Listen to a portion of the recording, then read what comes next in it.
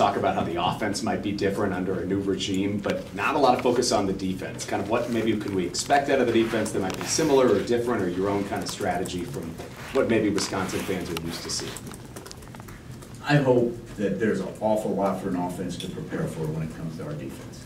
You know, I talked a lot before spring ball when we first rolled in as a defensive staff, how we were going to pair the elite of the Wisconsin defense and the Cincinnati defense. And what I found over the course of spring ball is our guys could handle a lot schematically and continue to play fast, because being able to play confident and fast is priority one. But then if you can add on a few different packages and create some different looks for quarterbacks and coordinators in particular, obviously that's a huge bonus, and I was excited how our kids were able to handle that. So, you know, might be a little bit more different package looks than you've seen in the past, but we have guys that can definitely handle that, and that's really exciting. And I do think there were some elite things that have been done here in the past, and also that Coach Fick and our defensive staff have done in the past, and our guys are handling them very well and truly excited about it, so it's fun to watch. Jake? Mike, with one player that you had a chance to watch with, specifically with Hunter Wohler, just what does he bring in the defensive backfield, and just how you utilize him in the spring that maybe you can't with other players? So he has a combination of a skill set that's very versatile, off the field intelligence and football intelligence instincts, that package. So that allows you to be used in a lot of different ways. He's versatile as an athlete, and mentally he's really, really sharp, and he plays with instincts. When a guy does multiple things on the football field, whether it's playing a couple of different positions or being asked to do a variety of different assignments, you can't cover every single situation that an offense might run against every one of those positions. So a guy that has natural football instincts, you can trust him to do more things. It was fun to watch him play a variety of different positions. He was asked to do a lot under Coach Leonard. The safeties were asked to do a lot under Coach Leonard. I think we've stepped that up even a little bit more. And also the other thing is, I think his leadership, he's always been viewed as a leader because he's a very good football player. He's really embracing that role right now, which is big for us as well. Carly, in the back. Yeah, losing guys like Nick Herbig and Keanu Benton is tough, obviously. I'm wondering how important it is to have game changers on defense, and how you'll use camp to evaluate who can step up into those kind of roles. So you use the term game changer, and I feel you. You're exactly, hit the nail on the head. We talked in our coaches retreat yesterday about the objectives for each position group, but also each unit. And when we were talking about the depth on defense, we were talking about identifying those starters, making sure we have 22 minimum that can play, but then it was also identify those game changers and how you're going to use them. And I do think we have guys, we just mentioned Hunter Wohler. I think that the guys that are stepping up on the edges where Herbig used to play, maybe a Rodas Johnson stepping up, he made plays last year, but even into a bigger role, that's going to be huge. And we're going to give them opportunities to do those things in camp. We do believe one of our sayings is we want football players, not football players, which means we're going to give them some freedom. We're not creating robots out there. So let's see who, with that freedom, can be those playmakers, and we do have to identify that, because we did lose some. There's no secret to that, but I think we have the replacement parts.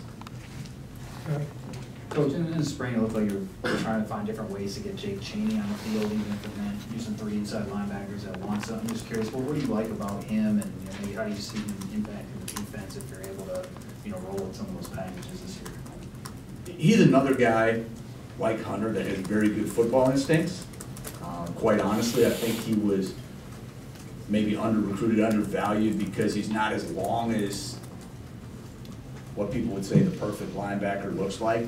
But he has great football instincts. He carries a huge punch. He's very, very twitchy. Like his 10-yard burst, and that's usually about as far as you're typically going. His 10-yard burst is unbelievable. So when you have a guy that has those skill sets, you need to find a way to use them. And I think that we do truly have 3 true starters at inside linebacker. So that's on us, but that's also on those guys then embracing the fact that if we have 3 guys for 2 positions, maybe 3 at times, but if we have 3 guys for 2 positions and we utilize each other correctly at the end of the year, we should be that much stronger and healthier. Cool. Mike, do you have to do anything on defense to adjust for an up-tempo offense where, this program is used to maybe the defense getting some longer rests where, if it's 3 and out, it might be 10, 15 seconds off the clock for the defense. Like, do you have to do anything to make sure you guys are ready for that type of thing?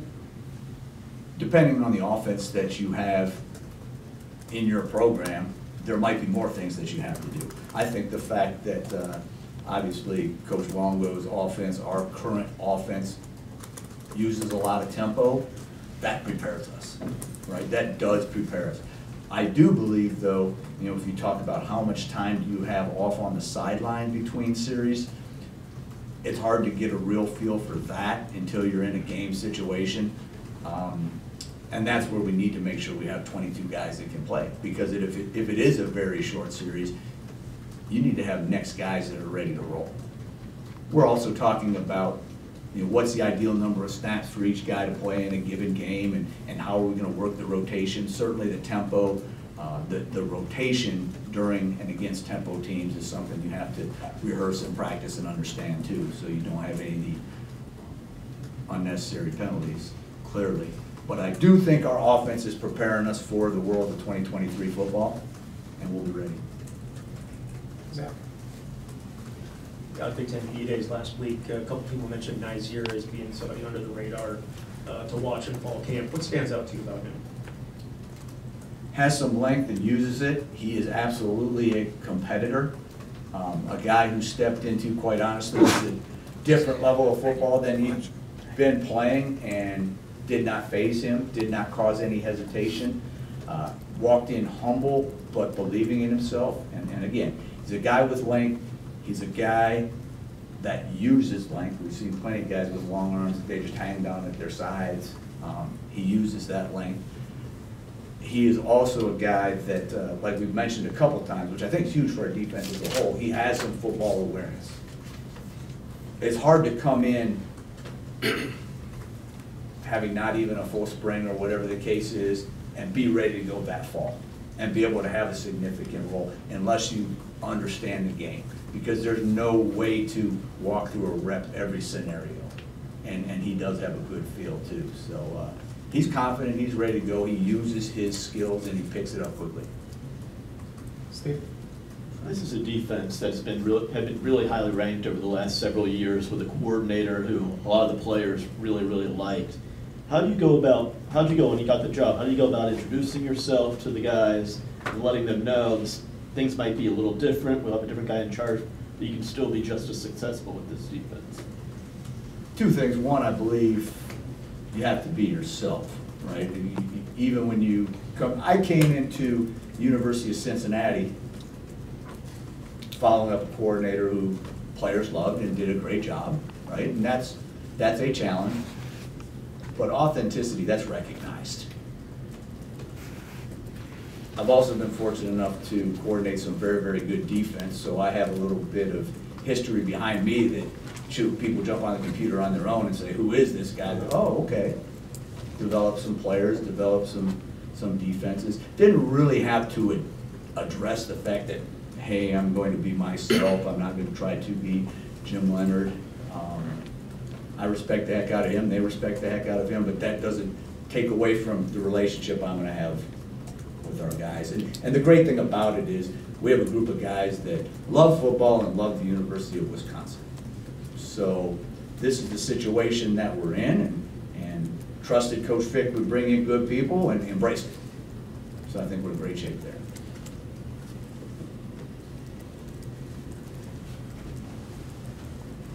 I know you went through this with Coach Fickle last season at Cincinnati, but this going away for at least part of training camp, what have you noticed that does for a team, or how have you seen that kind of any long-term benefit a team when you start a season like that? Well, it's awesome. Easy answer as a coach is you basically can be thinking football 24 hours a day, 7 days a week, right?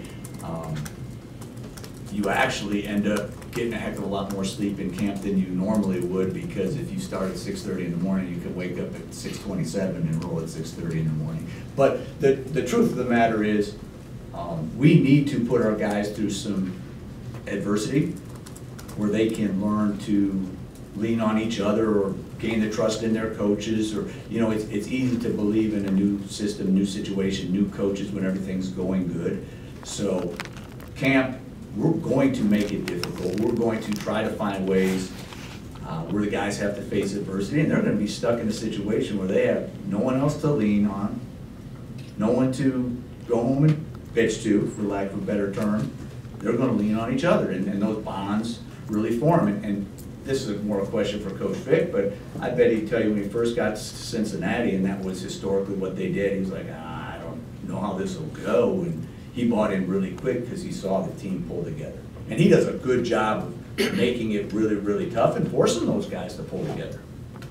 So we put them in a situation where they can do that, put them in, I think we have some leaders that will make it happen fast too, but we do need to be in those situations where it's tough, and we can do that at camp, and they have no other answers but each other.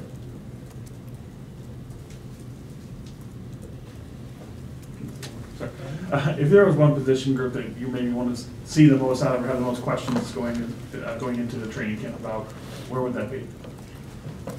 Almost an impossible question, because this is the first season working with these guys, so there's things I want to see out of every single position group. You know, I think that the defensive line is such an integral part to what we do, and with Benton being gone, who steps up, but more than that, how many guys get to the point that they're 1As or 1Bs. And we say 1As or 1Bs, it doesn't matter if you're 1 or 2 on the depth chart, we view you as a starter, we're gonna play you as such. How many guys can we get to that point? I think that's really, really critical to our success, that you can roll guys in those positions. The outside linebackers have been difference makers in our defense. Which guys are going to be difference makers? I think that's really important. And then I think the emphasis on the corners position is at another level. We brought in some new guys, tried to add some depth, and are really going to ask guys to do some things different than they have, and they're going to need to perform. Anything else for Coach Tressel?